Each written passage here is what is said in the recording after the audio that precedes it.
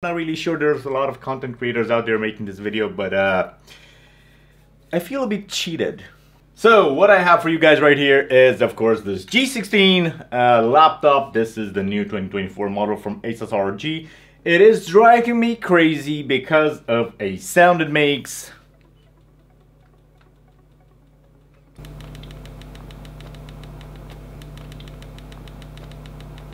Yeah, it drives me bananas. It seems that there's a bit of a gap here.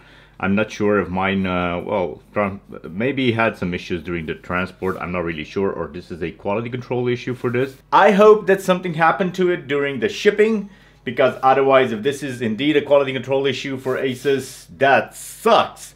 I mean, this laptop is really expensive, an arm and a leg out there, and to get this quality control issues with these, yeah, no bueno, no bueno. Yeah, well, anyway, we'll get back to this in a second. The issue, or I should say, the reason why I have this out here, this is a more than 10 years old by now computer from Mac, or I should say from Apple. This is a MacBook Pro. It is a, I think a 15-inch Retina or something like that. Anyway, it's been through hell and back. I mean, it's battered, it's really scuffed up, it's missing all its footings here. It's been apart more times than I can actually count. It's missing a bunch of screws. I have a problem with the heatsink where it just became unsoldered from the motherboard because I was throwing it around in and out of backpacks all day. It is really scuffed. But you know what? It still works. It's good for browsing, it's good for listening to music and maybe searching the internet. Not so good for editing, playing games. I can't even mention because it was never good at that. But you know what? This is 12 years old, solid aluminum chassis build. The hinges on this guy, even though it's been battered quite a bit. This is even, you know, it's really, let's take a look here if I can maybe probably focus. Yeah, this isn't supposed to be like that. That's a big hit there. It's just, you know, it's coming undone. But you know what? The hinge is solid. It opens up. It works.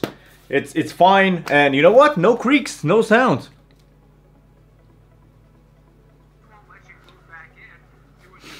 My video just started. So yeah, you know what? 10 years. A lot of heavy abuse, and this guy still works? What is that all about? And it feels solid on top of anything else.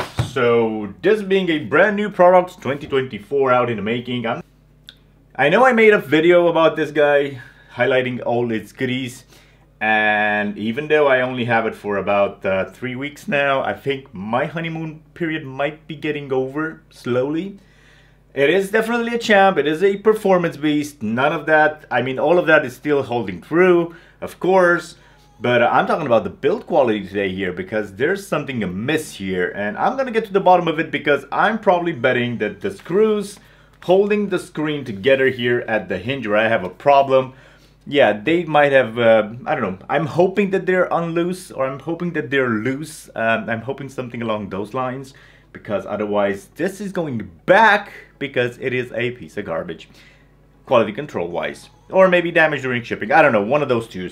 But if I can't fix it with the screws, then there's definitely an issue here, and I want to get to the bottom of it. So let's dive right into it, open it up, see what's on the inside, and maybe see how we can fix my issue with the creaks. Yeah, so I'm gonna start off with all the screws here. I'm pretty sure they're not all the same length, so we are going to be using my trusty iFixit bit here.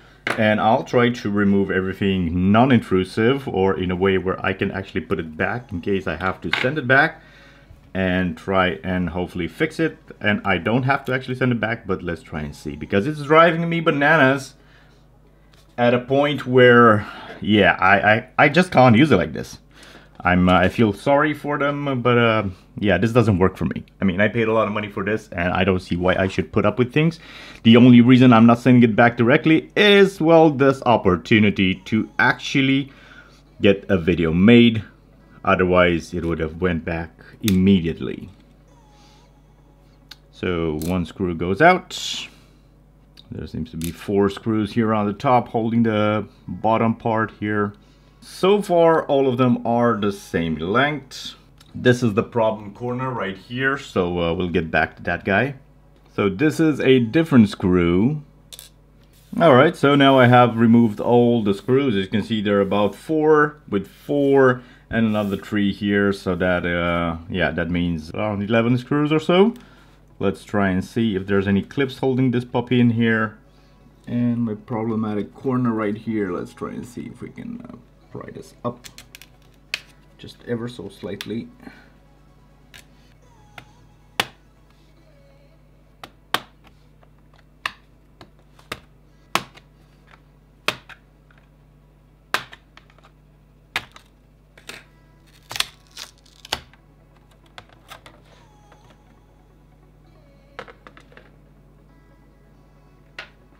So another thing that I discovered right here, listen. So first of all, we have this, which is definitely a fingerprint or a smudge from the factory. But this shroud right here is metal. Take a listen if I tap on it. Quite solid.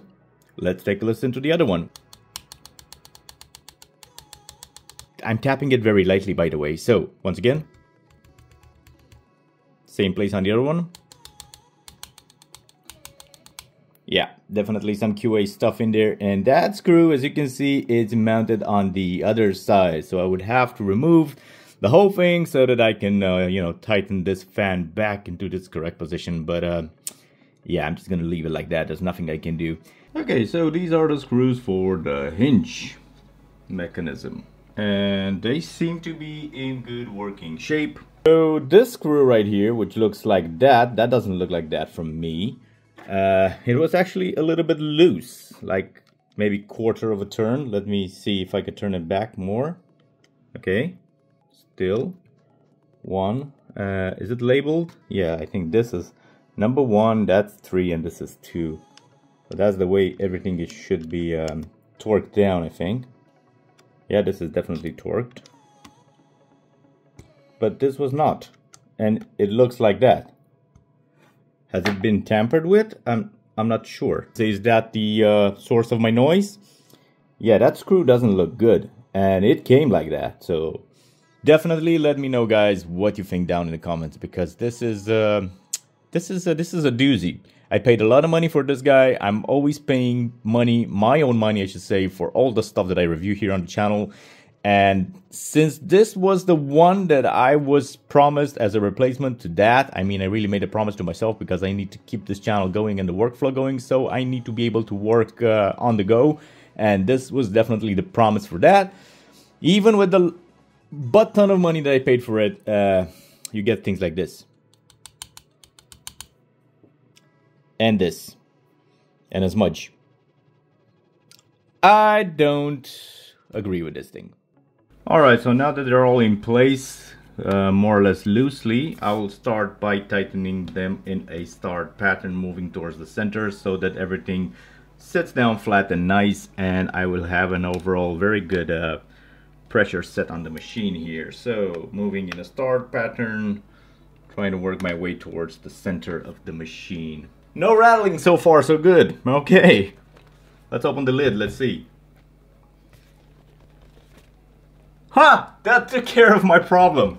That took care of my problem. So maybe that little screw was my issue. It seems that anyway I managed to fix this little guy and no more rattling sound. But it's definitely good to know what's happening inside and how quality assurance goes with products nowadays. And for the money that I spent on this guy, I should definitely have not went through the trouble of actually trying to figure out what's going on with it. I shouldn't have not been able to find that screw, which was loose in there and definitely looked terrible. I should have not been able to find that fan, which is also making a rattling sound once you press on it. That shouldn't be a big issue with normal use. And overall, this should not happen. Now, normal people should not, in any circumstance, take their laptops apart. That will definitely void a warranty. And if you don't want to be out some thousands of dollars or more on devices such as this, then definitely do not go ahead and do it. Now, I will say it again, I would have never taken the time to take this apart if it wasn't for this YouTube channel and the chance that it actually gave me to make this video for you guys. If you do find that this information was useful to you guys, you know, you could do me a solid, hit that like button, share, subscribe, and you know, stick around for more videos. As always, of course, leave your thoughts and comments down in the box below, because I always go through and I try to answer to each and every one of you guys, because you're so awesome. But yeah, if it wasn't for this YouTube channel, I would have never went through the trouble of taking this apart. I did not want to void the warranty, but that rattling sound was actually driving me insane. And you know, when something is rattly and we have this misperception or common perception that if things are light in hand, they feel cheap. This is light-ish, but not very light. It does actually feel very premium. It is a bit dirty now, but it is definitely a solid machine when it comes to performance. And it would have been an absolute shame if it really disappointed on the, I should say, not the aesthetics, but the design and build quality of it overall. And okay, let's just assume that this was, I don't know, some damage that occurred during the shipping.